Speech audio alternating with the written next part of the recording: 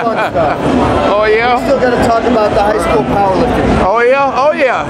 That was the good old days. We're going to have a conversation. We're going to have a conversation here. Yeah, buddy. Somebody asked me, how do you get motivated for these kids today?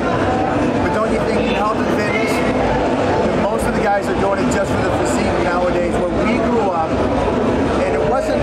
Yeah, it wasn't about that. Yeah, exactly. You didn't know about no physique. I didn't really learn about physique until I got to college, to be honest with you. One of my instructors said, man, big arms there, those look like they about 22 inches. I'm like, no, dude, nowhere near it. I bet you. I'm like, all right, you got to bet. We got up his tape measure, it was 21 and a half. I'm like, damn. How old were you? I was 21. I was 21 at the time. Because it was my junior year in college. You know, powerlifting, you know, it's all about strength and power. Right. You don't really care about how you look, you know. And being, even though you look that, like that. Yeah, but still being, you're young, you ain't getting into that kind of stuff. Especially when I grew up where I'm from a small town. We only had about 15,000 people. We had basketball, football, and baseball. And none of those sports got anything to do with the physique, you know. It's all about power and how strong you are. We had a lot of strong guys too where I'm from. We never heard of bodybuilding where I'm from. Nobody did. Because it wasn't a sport that we competed in. First pro that came out of Texas. I was born and raised in Louisiana. I went to Texas when I graduated college. I graduated college in Louisiana also. You were the first pro that came out of Texas as a bodybuilder. Louisiana had no professional. I was the first one out of Louisiana, state of Louisiana for sure. But nobody in Louisiana. Louisiana's just not a state known for bodybuilding. That's the thing. We were strong, but we were still athletic. We were still big boys. Yeah, because I played football. I wasn't just into working out and stuff. I was into football. I was trying to do what I can to be a better football player. So I lifted weights for that. Get you through school. Just keep going. Exactly. That's why Man, where you come from, man? We don't do the criticism of being balanced or anything. We just train. Everything else came afterwards. Exactly. Yeah. Side effects. Yeah. The love of it. That's the way it was. That's why I didn't get into bodybuilding until I was 24, almost 25. After I graduated college and worked for a couple of years. So that's the cool thing. I think that's why we're all so mental. In that state that we love it. That's why I tell people, say, what's the advice you can give me in the gym? And I said, the gym is not the advice. It's you continue in life and working through life to keep doing what you're doing in the gym.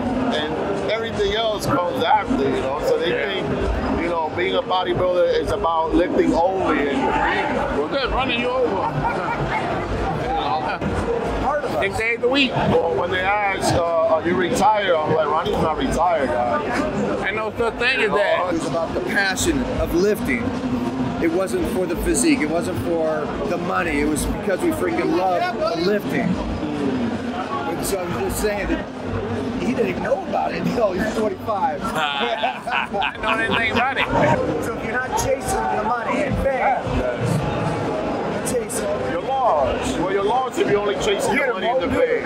Well, you know what? It's interesting too because so many people have their own reasons why they start anything. And one of the things I think is so amazing about this sport and this experience is that you can start it from as humble a beginning as wherever you are. You know, sometimes people imagine that they can't start to live a healthier lifestyle or begin to start to exercise or take more care. That's kind of the way it was with me. That's the way it was with me. I didn't think I could do healthy kind of food, but I ate pizza and hamburger, you know, French fries, stuff like that, fried chicken. I had no interest in no diet kind of stuff.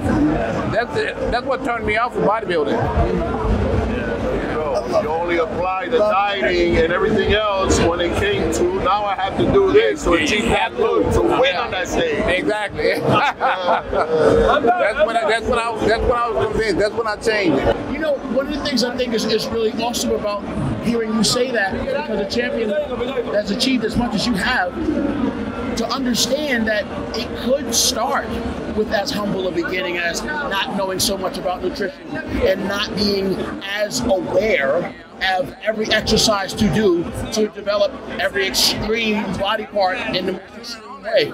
Because the level you went from here, Yeah. you know, It was a process, though.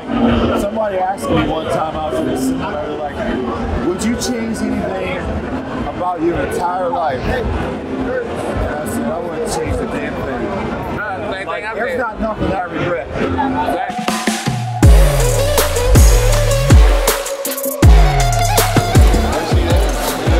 See the Jordan, see the James, man? Oh, the J game. See the J game right here?